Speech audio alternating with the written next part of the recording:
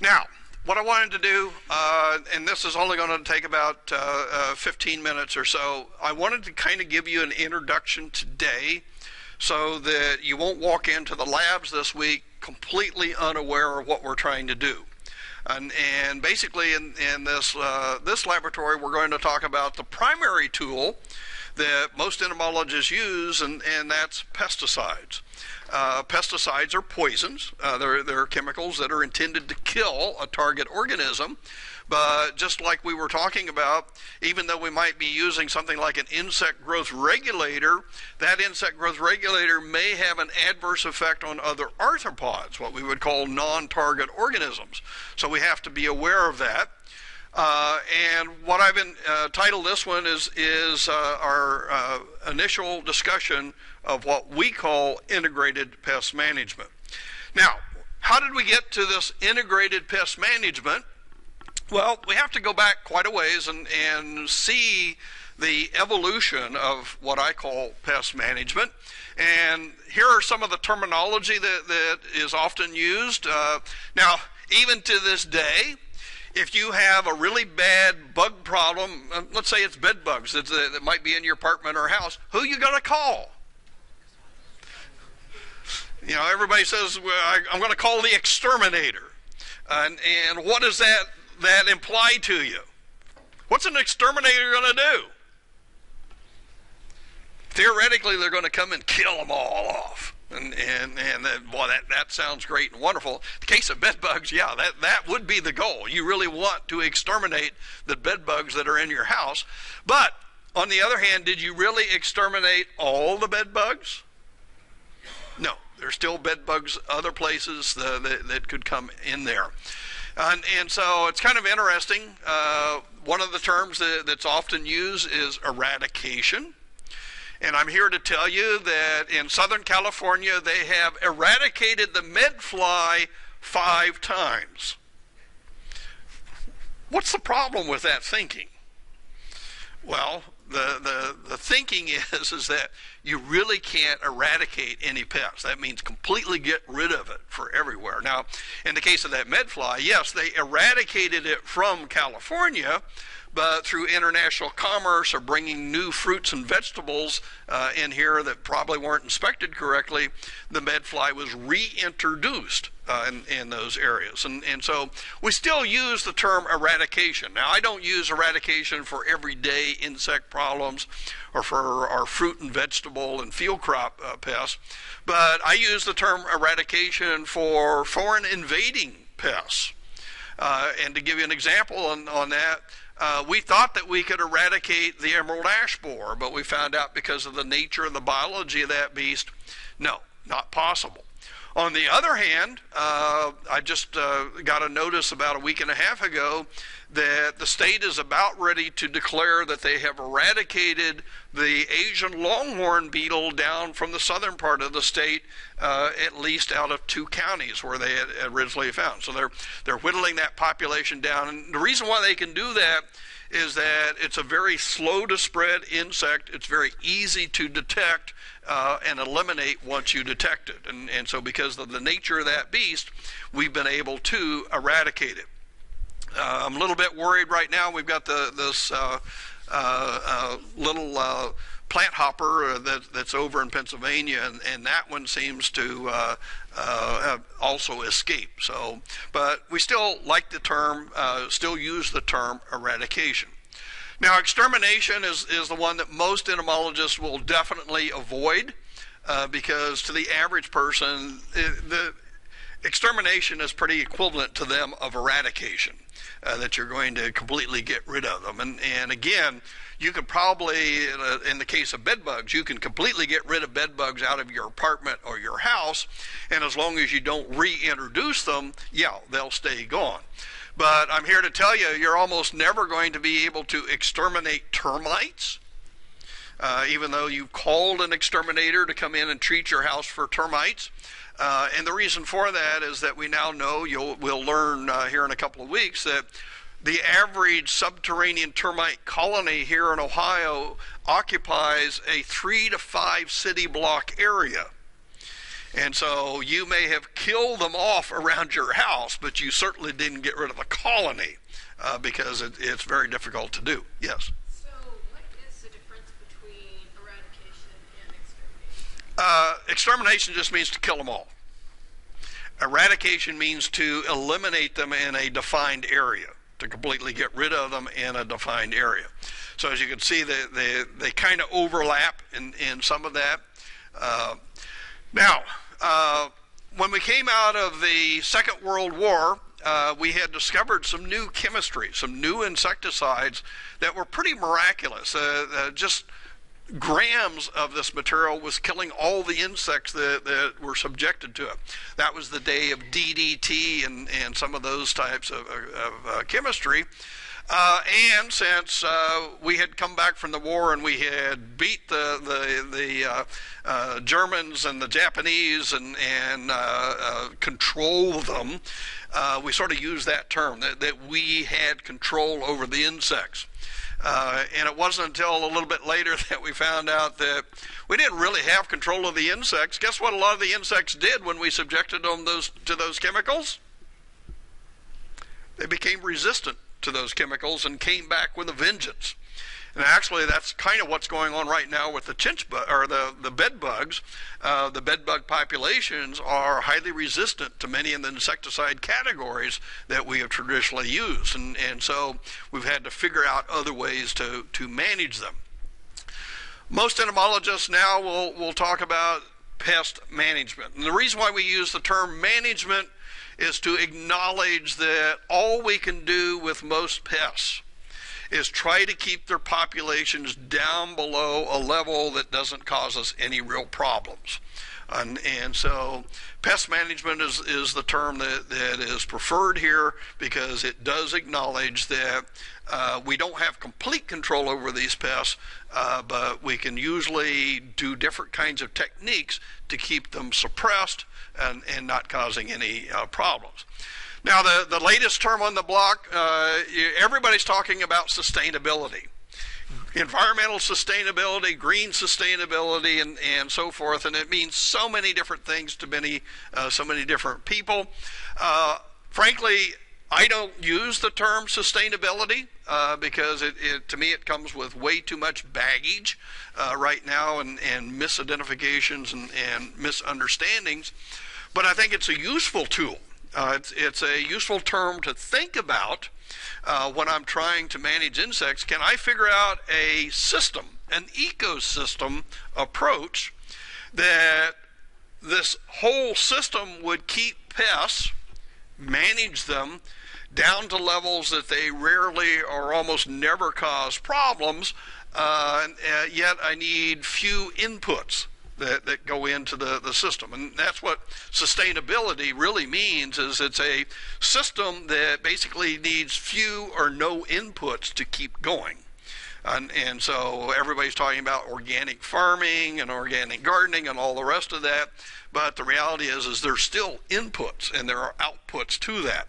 And so, but I like the term. It gives me, as a scientist, things that I can hypothesize about and do some testing to see if they work or don't work in this system.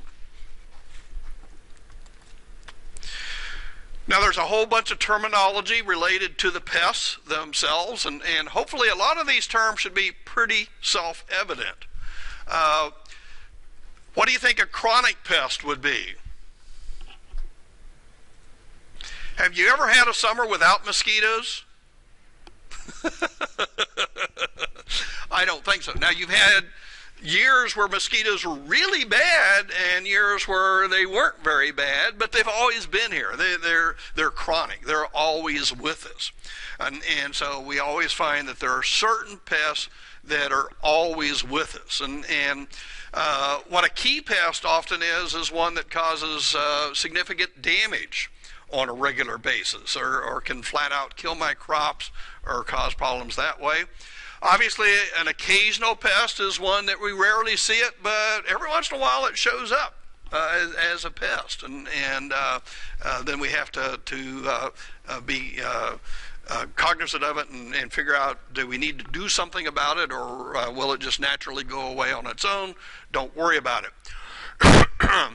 We have things like a rare pest, and again, there are very few of those, but it's kind of interesting to me that rare pest is changing. It used to be that here in Ohio, we had a couple of insects that attacked our vegetable crops that you almost never saw. But now they're occurring almost every year. What the heck's going on? Our climate is changing. We're finding pests that didn't used to occur here in Ohio. They were much more common down in Kentucky and Tennessee, but now they're occurring on a fairly regular basis up here. And so sometimes a rare pest is just something that didn't occur here, but now it is occurring. A potential pest, just like the name says, is that it may be an insect that normally doesn't cause any problems, but every once in a while it builds up populations and does cause problems, and so it potentially can be a pest. Now, secondary pests is a little bit more difficult to describe.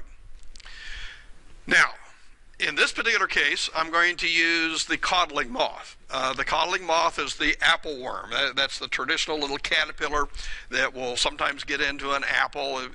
There's nothing worse, the old joke is, there's nothing worse than biting into the apple and seeing the other half of the apple worm, because that means you've got half of it in your mouth and probably chewing up. Now, as an entomologist, to me, that's no problem. You're probably getting better, higher quality carbohydrate and protein from that codling moth larva, but it's also, for most people, kind of on the yucky side. Now, after the Second World War, we figured out that by using certain insecticides, we could really control the codling moth.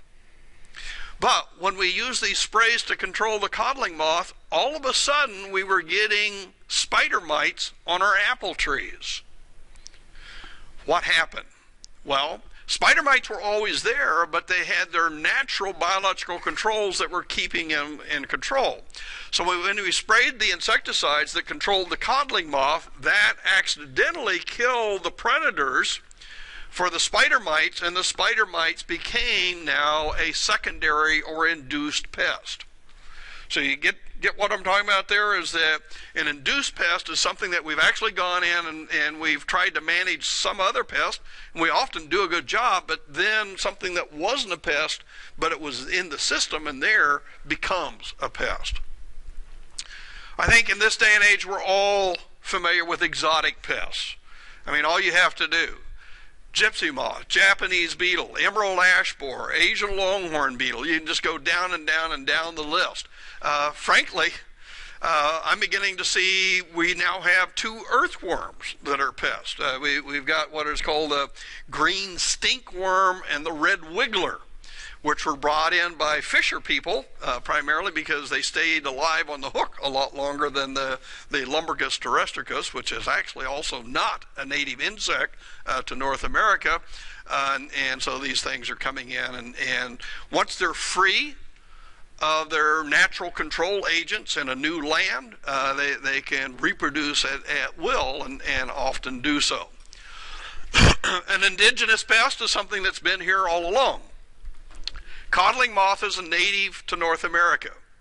And actually, codling moth was not a pest in Europe, but when the Europeans brought their apples over here into North America, they found the codling moth. So that was an indigenous pest.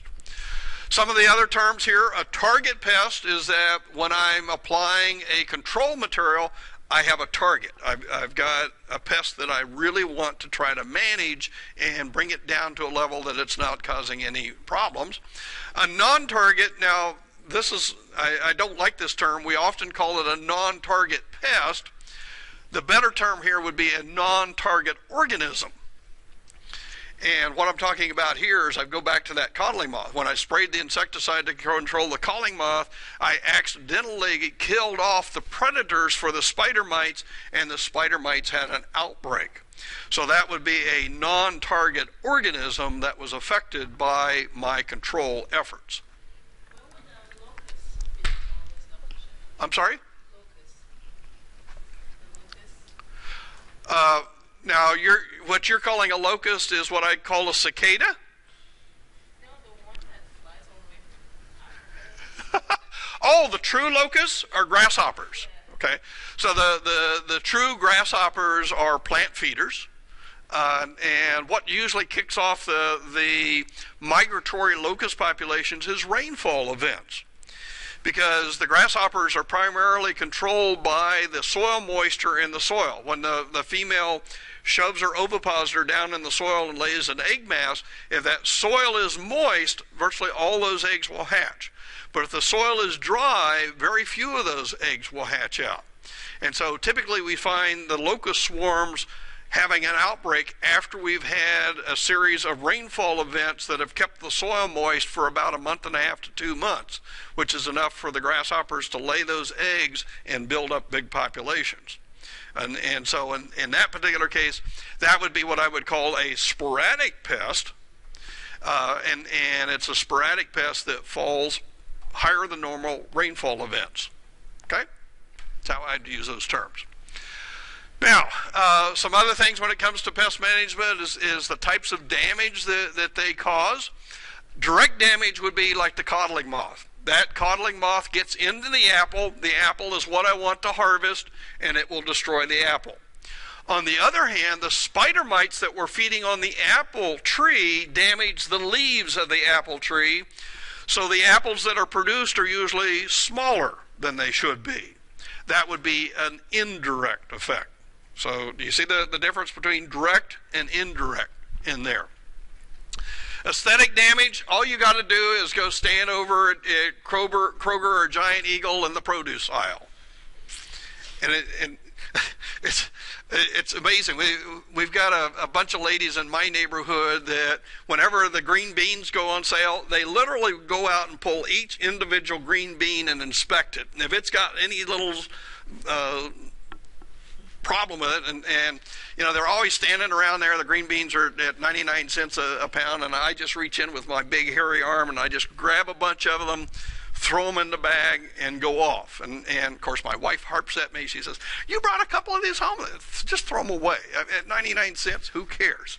But aesthetic damage is very important. Ideal in an area in turf and ornamentals where everything is aesthetics. People want their lawn to be a nice green, even color with no weeds in it. They want all their trees and shrubs to be a perfect shape and form and color and so forth. And when there's an insect or a mite or a pest that comes in and sort of removes that from their vision, they want something to be done about it. But in reality, most of that damage that's done to the tree, shrub, and turf is, again, just aesthetic. It's not really damaging the plant in the long run of its health. Vectors of disease are extremely important to us, because if mosquitoes didn't vector diseases, they would just be a nuisance to us. But since they transmit diseases, we have to watch them very carefully. We have to watch which species is flying around, and is it carrying the disease or not. And when that does, we pull the trigger to manage them. Same thing goes in plants. There are insects that vector diseases of plants. And so we have what we call a very low threshold for those populations because of that. We'll also, I hope to get to this, as I said, we're going to change this lab. I'm going to bring in some food products for you to eat. And then I'm going to tell you the amount of insects that was likely in that food product.